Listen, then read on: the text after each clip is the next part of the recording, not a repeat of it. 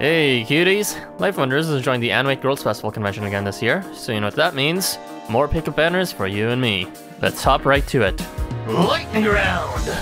We got some new ARs printing alongside some old ones. Care to throw in a pull or two? 3, 2, 1, start! Don't bother. It'll be okay. Do not interact. Cool.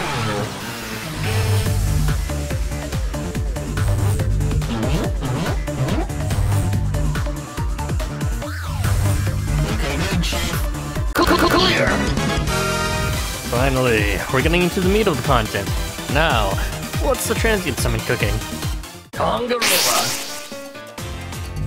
Buffs, buffs, buffs! If you got Ixbalanque with this unit, you're gonna have an easy win for most challenges.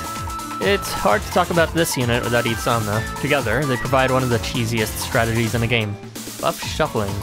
Whenever Tangaroa is hit, he shares all his buffs to allies, which Ixbalanque can then pass back, and the cycle can refresh buff duration indefinitely. Buffs exhausted in use, such as death mitigation, will continue persisting as long as one of the units still holds it. Tangaroa can heal and revive allies after he's hit too, so Ixbalanque will almost never exhaust guts. The biggest risk is losing all your buffs between phases, as Tangaroa won't be able to continue shuffling them if he's not hit. Not foolproof, just stupid strong and stupid fun. Ixbalanque!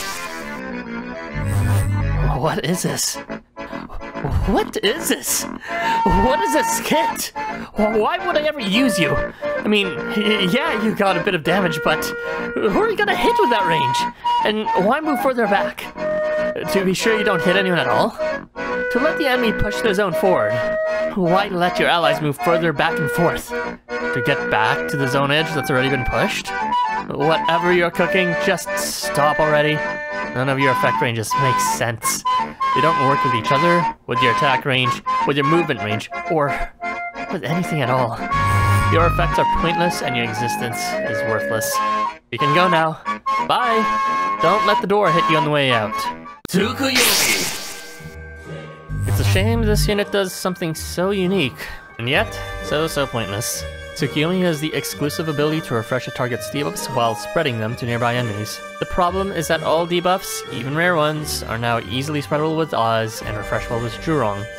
While it's nice to combine both on a single unit, Tsukuyomi is but a poor imitation, lacking the reliability and target totality to compete. Some other auxiliary effects include damage amp and charge fill, although these have various issues such as commonness, accessibility, and earliness. If you don't have a larger roster, Tsukuyomi can take up various important roles for challenges in a pinch. He will never be ballin' though. Tsathoggua!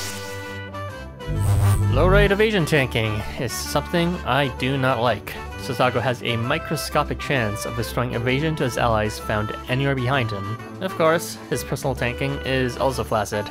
His reliability improves after getting his charge up at a moderate pace, but even then, his team evasion tanking is still unreliable, and personal tanking is still weak. You might find his team healing to be more useful, but it's nothing to write home about.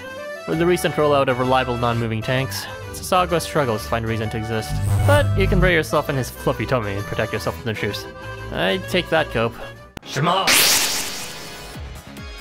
LifeWonders flops again for Anime Girls Festival 2023, releasing a Yu-Gi-Oh villain almost as mid as Ixbalanque was last year. Shamash punishes attacking enemies, raising their vulnerability, locking the skills, and depleting the entire enemy team's health. Bring Gurngotch if you want to get more of those punishing hits in, but Shamash won't last long without the rest of your team bringing in defense, healing, and debuff mitigation, since his own defense is pathetically laughable. He gets his charge up fast, which is nice, but when you can board wipe most quests every turn, this charge will rarely matter except in cases you need a boss killer for turn 2 or onward.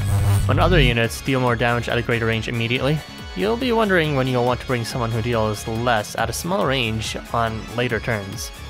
It really makes you life wonder. If it wasn't already clear, don't pull these banners. While Tangaroa is nice to have, he only offers a limited amount of unique perks when combined with Ixbalanque compared to other buff refresh setups.